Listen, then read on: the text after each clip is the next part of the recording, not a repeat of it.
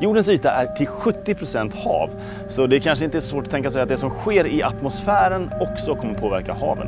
Ni har säkert hört att den ökande koldioxidhalten i atmosfären leder till en global uppvärmning, men inte bara det. Den leder också till att haven håller på att bli surare.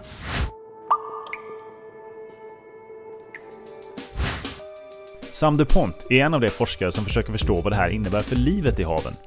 Jag sökte upp honom på Lovéncentret Kristineberg för att lära mig mer.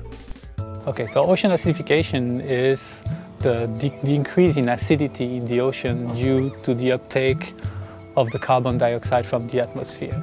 So as you know, we produce a lot of CO2 by the fact that we are more and more on the planet, for that we need energy. And one of the service that the ocean is providing to us is absorbing part of this CO2. So that's actually limiting the impact on the climate, like global warming and so on. But on the other hand, it's making the ocean more acidic. Så här går det till. Hur surt något är mäts med en pH-skala. Dricksvatten har pH 7, vilket är neutralt.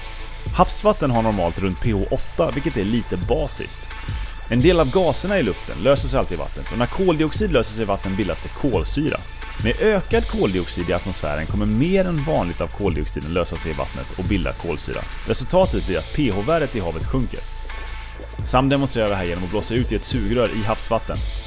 We expect the pH to decrease by 0.4 pH unit, meaning that the water will be 2 times more acidic than it is today.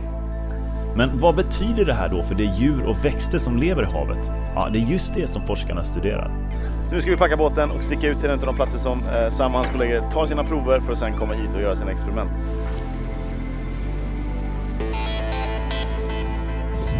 Så här ser det ut. Det sitter små glasdiskar på ramperna och de sänks ner i vattnet. De diskarna som har tagits upp i vattnet nu har varit i vattnet i 9 dagar. Och det kanske inte ser ut som att det är så mycket som växer på dem, men det är faktiskt mycket mer än man tror. I det här experimentet undersöker man hur små mikroalger, som är basen till många näringskedjor i havet, påverkas av försurningen tillsammans med andra föroreningar som också ofta finns i vattnet. Man tittar här inte bara på en art för att försöka förstå hur hela samhällen kan förändras. Man gör också undersökningar på olika marina djur. Så jag förklarar precis vad den här delen av experimentet går ut på. Vi har 15 glasflaskor med havsvatten här i. Och de har alla olika koncentrationer av koldioxid.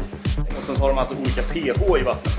I vattnet finns också mussellarver i olika stadier utav sin utveckling. Varje dag tar man vattenprover, kollar mussellarverna och ser hur de har påverkats av olika pH-värden. En surare miljö visar sig till exempel göra det mer energikrävande för musslorna och andra djur att växa och överleva. Men det är faktiskt inte så att alla är förlorare i processen. Maneter till exempel verkar gynnas och få det lättare att ta upp energi. Vilket kanske inte alltid är så roligt för oss när vi ska bada. So it's always the same problem. It's like you need more energy to cope with ocean acidification. If you can get more energy, it's a good thing. If you can't, it's a bad thing. So that's why you have winners, that's why you have losers. Havsförsurningen är något vi redan vet sker idag. Så forskningen är viktig för att försöka förstå vad effekten av det här kommer bli. Vilka organismer som påverkas och givetvis hur vi ska kunna göra för att bromsa försurningen. Vad har ni för tankar runt det här? Kom gärna med kommentarer.